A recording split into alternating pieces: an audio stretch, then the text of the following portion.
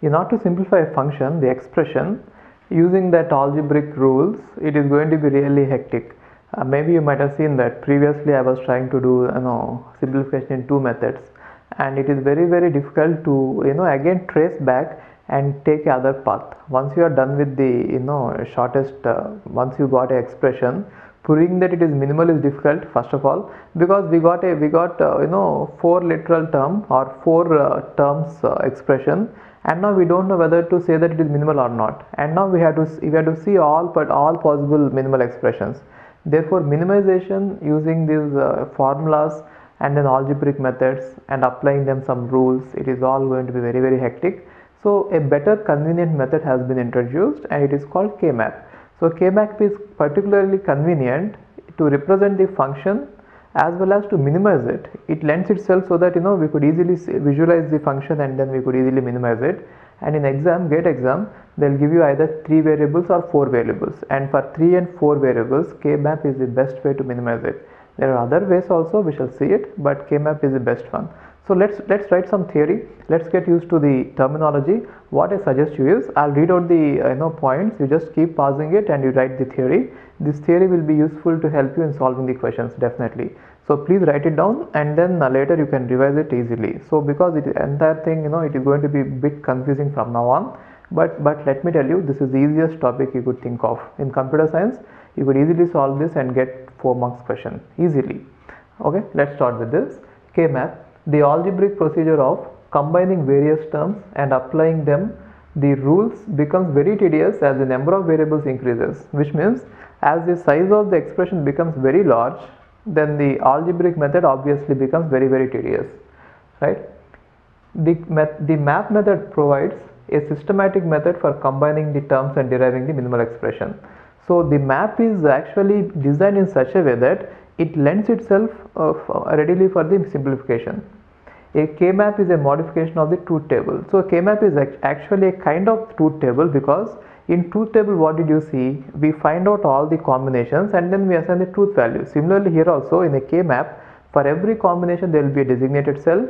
In the designated cell we write the truth value. Therefore K-map is a kind of truth table, even though it looks different, right? It is a truth table in which the arrangement of combinations is particularly convenient for minimization. What is the difference between truth table and this one is, in truth table you cannot directly look at the truth table and keep on combining the terms, but in this K-map you can look at the table, that map, and you could combine the terms and keep on minimizing it. That is the main difference. Truth table and K-map both are almost same. Only difference is, in truth table you cannot apply minimization because it doesn't lend itself, the format there is different, but in K-map it is actually suited for minimization.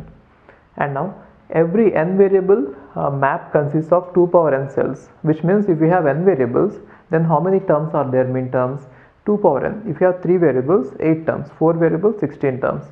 Every n variable map contains of 2 power n cells representing all possible combinations of variables. For example, a 3 variable map has this big, right, 8 cells, and similarly a 4 variable map has 16 cells, right? So and one more thing, many students, when in the classroom when I teach this, they get confused in one small thing.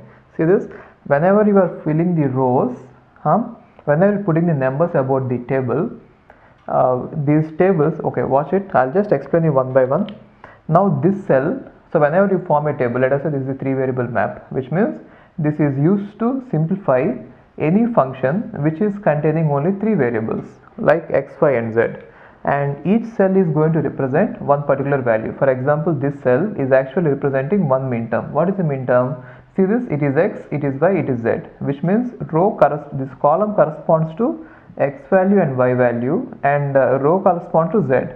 It is not a rule that you should always put x and y in the row and z in the column. You could as well put as x here and then y z. It is not an issue. But then when you have fixed upon some convention, try to follow it when you are trying to filling it, which means when you are trying to take the min terms and write it there, just follow the convention. If you have used x and y, then corresponding element should be made made there, right?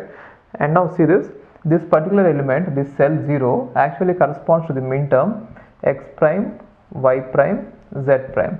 How? See this, x and y are 0 0, therefore x prime y prime, and z is 0, therefore z prime. And if you look at this cell, this particular cell, if you want to know which min term corresponds to this cell, just look at this combination. So x is 1, y is 0, and z is 0, z is 1. So this cell corresponds to x, y, 1, 0, and z is 1. So what is it? X, y prime, z, right? So that is how you could represent each cell. So all the 8 cells, why are there 8 cells is, if you have a 3 variable functions, the number of min terms present in 3 variables is 8, and each one of them can assume either 1 or 0 independently. Depending on the function, we are going to fill this. And I have written the numbers just for the convenience, but then I suggest you not to by heart them. So one mistake what you might do while constructing this K map is, here it is 0 0 0 1, then remember it is 1 0, right?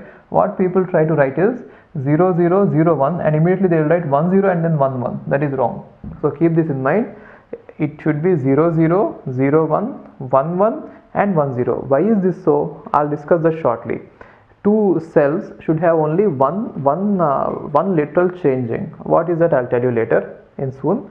So just remember that 0 0 0 1 1 1 1 0 has to be used. It is not 0 0 0 1 1 0 1 1. You don't do that. And next thing is, here also the same thing. It is a 4 variable K map. If the number of variables are 4, then how many min terms are possible? 2 power 4, which is 16, right? W, X, Y, Z, and all of them can be 0 0 0 1 1 1 1 0, 0 0 0 1 1 1 1 0, and each cell is representing one min term. For example, let us say this cell. If you want to know what this cell is representing, just see what WX combinations for that are.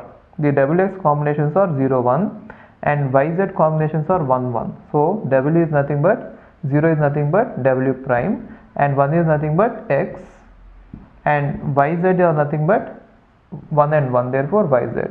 So W prime X Y Z, this is represented by that, right? So the numbers which I am writing in these cells are not of any significance. Don't read them, don't by heart them. For the explanation, I am just giving you that. So don't by heart them. What will be present inside these cells is the truth values for that particular min term. What is the truth value associated? That is what I am going to write it there. Okay, we shall see more about this. I'll explain you, and after seeing this, we shall see some questions, and then we shall go into depth about how to solve all the questions in this. Watch this. The function value associated with a particular combination is entered in the corresponding cell.